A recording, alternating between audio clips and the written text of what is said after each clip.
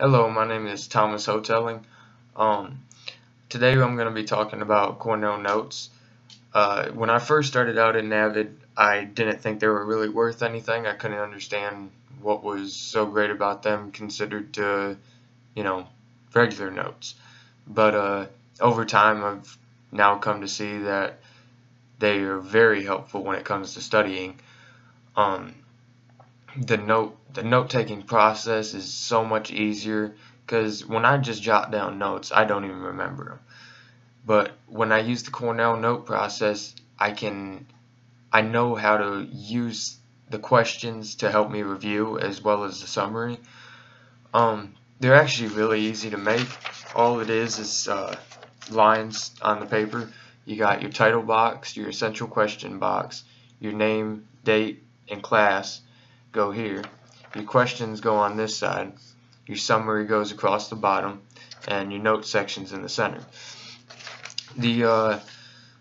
What helps you so much is you take and you write the notes, and then you use the questions to help you study and go over it, as well as the summary, because the summary is going to basically, go back over everything but make it fast. And when you need to study fast and you got that summary right there, it's a whole lot easier than having to go, read the whole note and try to cram in it, because you can't cram a whole note in it very fast.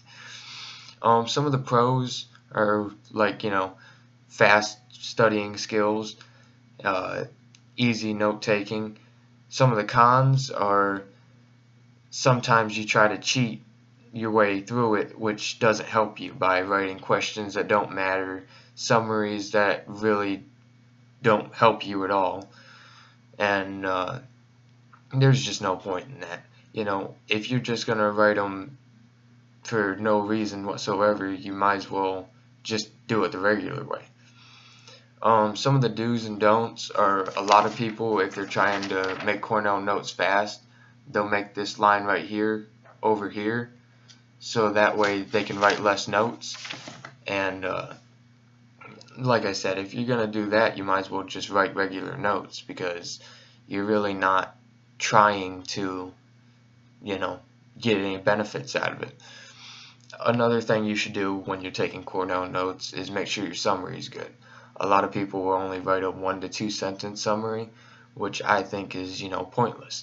You should at least 4 to 5 sentences to really sum up the notes, because there's over 25-30 sentences in a note at least. So there should be a decent amount of sentences to be able to sum it all up. Some other things are, the essential question.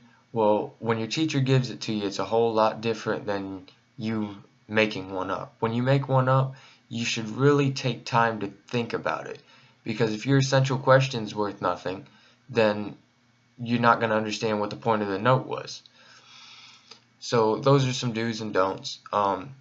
Thank you for watching, and have a nice day.